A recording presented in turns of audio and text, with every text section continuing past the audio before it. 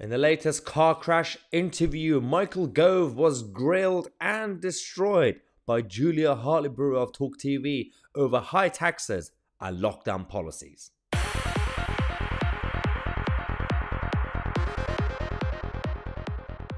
Now, unless you watch Julia Hartley-Brewer's show, this is one of the tiny things that were missed this week and yesterday. A massive interview between Julia Hartley-Brewer and the Levelling Up Minister, Michael Gove.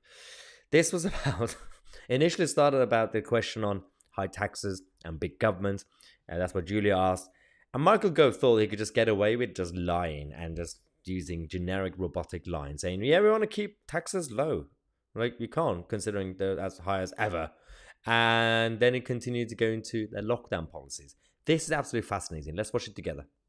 Front page of one paper today is saying that Victoria MPs are telling the Chancellor, Jeremy Hunt, if you don't cut taxes in the next in the spring statement, basically you're going to lose the next election. Yeah. Are they going to cut taxes? Should the government cut taxes? Yeah. Well, we want to keep taxes as low as possible. You can't. They're the highest rate they've been in 70 years. You can't keep them as low as possible.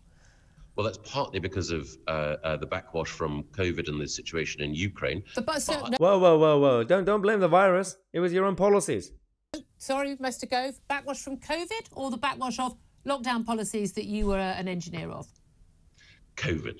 It was COVID that caused us to have an economic collapse. It was COVID that caused inflation.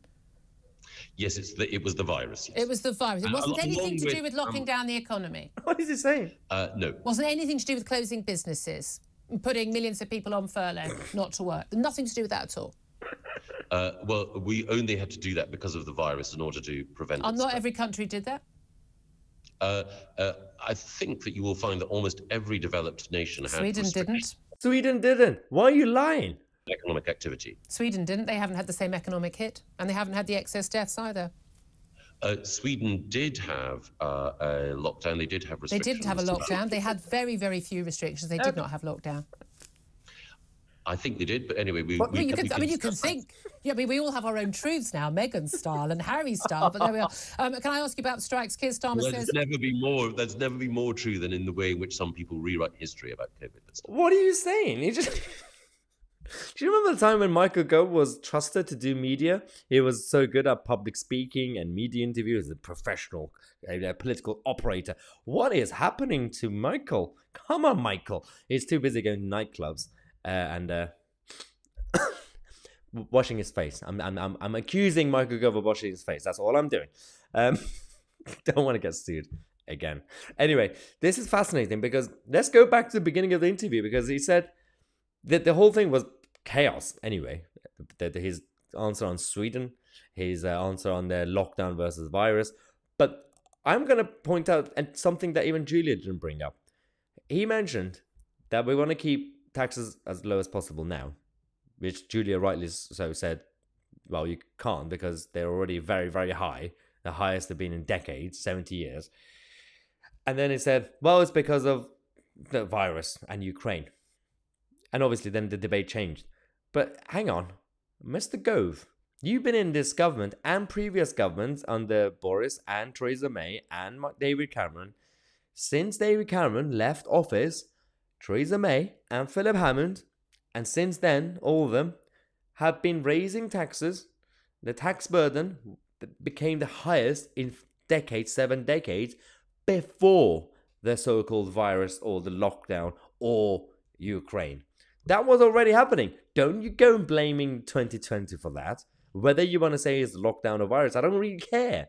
You were doing this years before. Since 2016, this was happening. When you ended austerity, and you were so proud, all of you, Philip Hammond saying, we have ended austerity, then you started taxing and spending like a socialist government. And you didn't even do it the right way. We still have a problem with infrastructure and basic public services. And you just kept throwing money at that bottomless pit that is the NHS. And they kept messing it up. And you thought, well, let's just get more managers for the NHS. That's going to fix everything. So that was happening before lockdown, before Ukraine, before any of this. So that's what. They need to be held to account on those things. Whether Sweden has a lockdown or not, that's just completely hilarious. He's got his own truth, like Meghan. But I hope you enjoyed this. It was quite entertaining. I enjoyed it.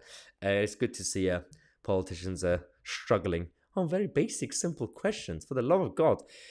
Let's take a break, ladies and gentlemen. Let's going to come back in half an hour. Speaking of European countries, we're going to talk about the Dutch farmers because we have some bad news on that front. The battle between Dutch farmers and their net zero government. Mahyar, Tousi, and we are the media.